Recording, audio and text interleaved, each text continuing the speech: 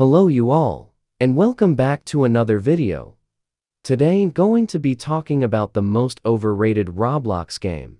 And you probably already can take a guess. Brookhaven. Brookhaven has swarmed the platform, being one of the most popular games on Roblox, even beating Adopt Me. And I've been wanting to talk about the game for a long time. And before this video starts, I just want to say, I don't hate Brookhaven or any of its developers.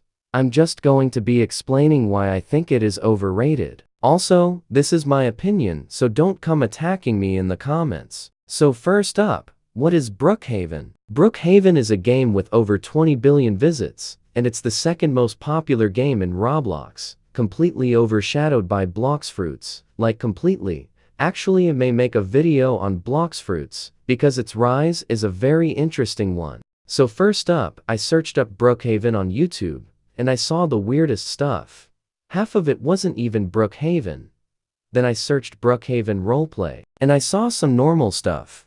Then I saw some 2-month Roblox giveaway things. So, as you can tell, Brookhaven is popular in roleplays a lot. But what about the actual game? Well, I played it for a bit, and there was legit nothing to do.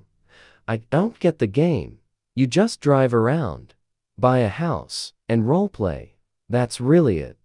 But also there was this portal event few weeks ago, and I think it boosted the game's popularity. But for some reason, you also can rob people's houses and get firearms. Like just why? I mean, adds more content to the game. But this is a new online dating roleplay game. But what concerns me is it is mostly pointed towards a younger audience. But this game is used for every single Roblox YouTube short.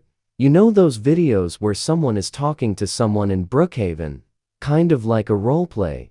Those have been blowing up recently, and they are all over my YouTube Shorts feed.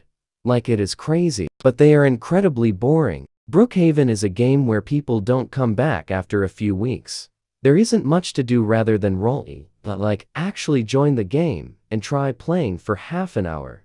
Then you'll see my point. It's nothing different from your 2018 Roblox games. For example, Life in Paradise. Life in Paradise was the better era, actually a godly game back in the day, but I personally think Brookhaven is overrated. Not enough gameplay or action. If there is more to the game that's actually fun, then tell me down below.